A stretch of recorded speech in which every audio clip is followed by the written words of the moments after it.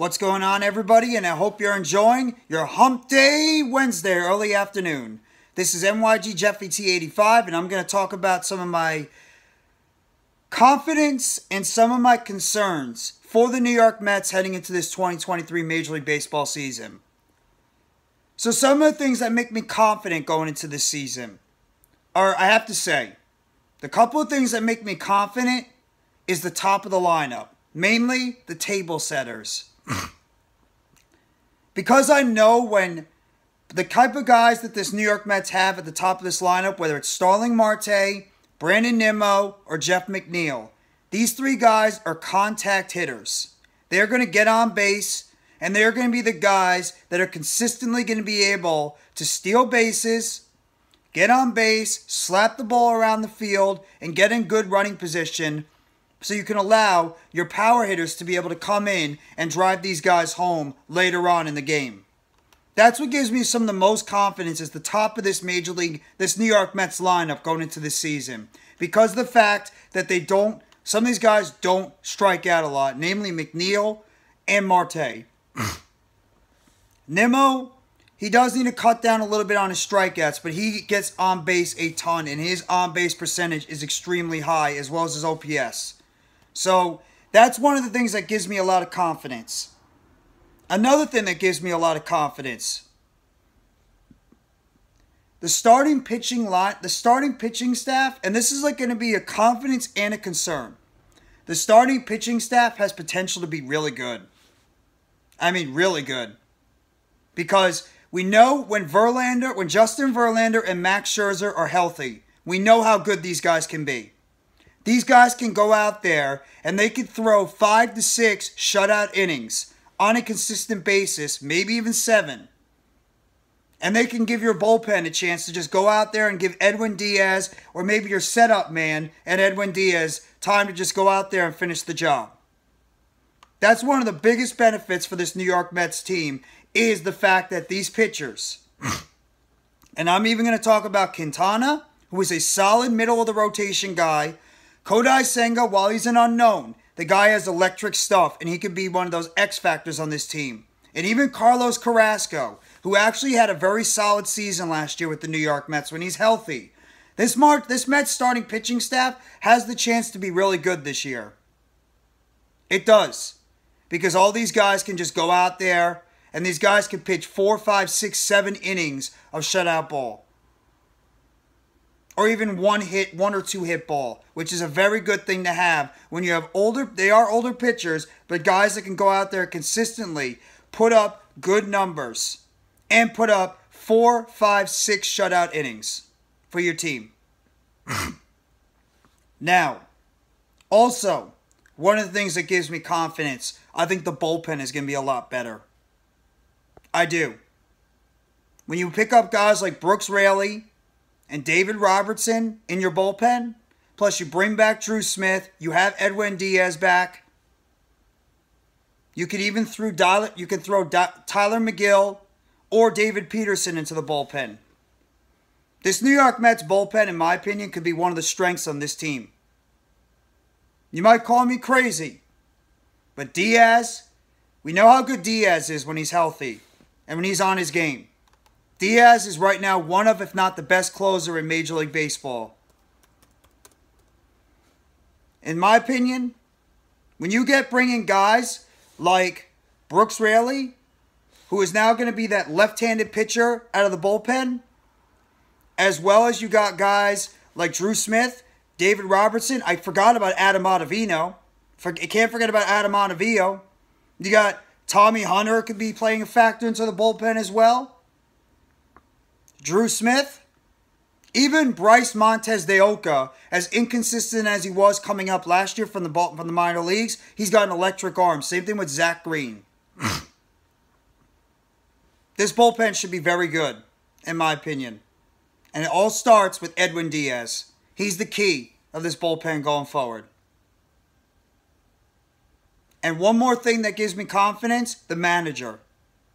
Because while some people have some reservations about Buck Showalter as a manager, the fact that some of you say he can't get it done when it comes to the postseason, he struggles, with in-game stuff. He sometimes gets outmanaged. Maybe he's past his prime. Maybe the game has passed him by. I think overall, Buck Showalter is a leader among men. And he knows what to do and the buttons to press to get this baseball team in the right position to go out there and succeed. I have confidence every time Buck Showalter is out there that he's going to make the right moves to put this team in the best position to succeed in 2023. I do. Now, some of the things that gives me cause for concern. Number one, I'm going to go right back to that starting pitching staff. While I said the starting pitching staff can be good, the starting pitching staff is also an older pitching staff.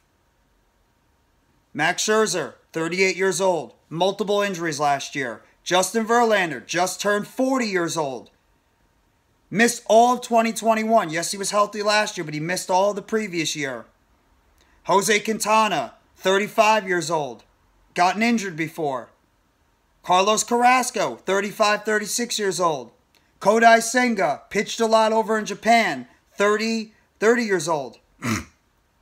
And then after that, you don't really have any major league pitchers that are set to get going in the minor leagues right now that if, God forbid, you suffer injuries. You have David Peterson and you have Tyler McGill. You also have a Joey Lucchesi who they're stretching out to be a starter, as well as Alicia Hernandez, whom they picked up from the Miami Marlins this offseason in a trade.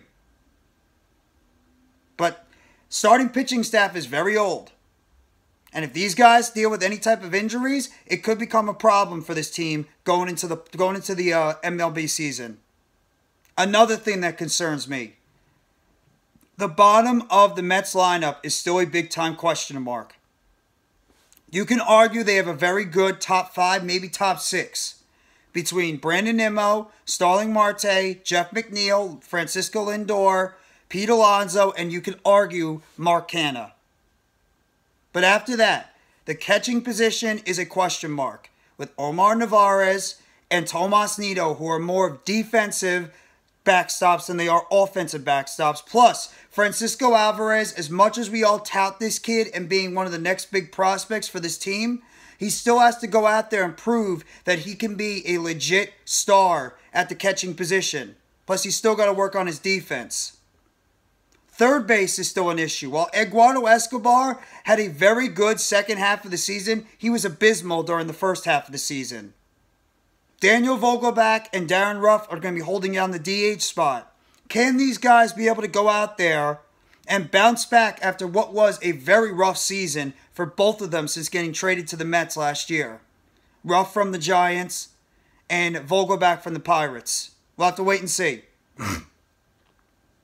Also, another thing that does concern me is the health. Because while the Mets went out and won 100 games last year, the Mets, for the most part, were a very healthy team. Yeah, Scherzer missed time here and there. Yeah, DeGrom missed time here and there. Every team is going to have some type of injuries. But the lineup, for the most part, was healthy during the entire season. The only real significant injury the Mets had last year was the injury to Starling Marte towards the end of the season, which actually ended up hurting that team and ended up hurting their chances at winning that division when he went down with that fractured finger in August of last year.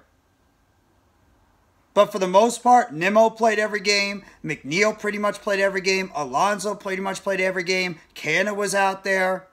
Lindor played in pretty much every game. Escobar was out there for the most part. The Mets didn't really have any big-time significant injuries to their lineup. And even the rest of their starting pitching staff didn't miss a whole lot of time either. You know, guys having 10-day IL stints from here and there, but nothing too much to worry about. Can this team remain healthy again in 2023? We'll have to wait and see. But either way, I still do believe this Mets team is got the capability to be at least a 100-plus win team this year. But you guys let me know in the comment section. What are your confidence? What things on this team make you confident? And what things on this team give you the biggest concern heading into this 2023 Major League Baseball season for the New York Mets? Of course, as always, turn on the bell for notifications on the next video or short dropping on the channel around the New York Mets. And let me know in the comment section what you guys think about this New York Mets team heading into the 2023 Major League Baseball season. What gives you causes for concern and what gives you the utmost confidence with this baseball team heading into this upcoming season. Thank you very much, everybody. I hope all of you enjoy your Hump Day Wednesday. Take it easy, and as always, let's go New York Mets. All you got to do is you got to believe in those boys from Queens.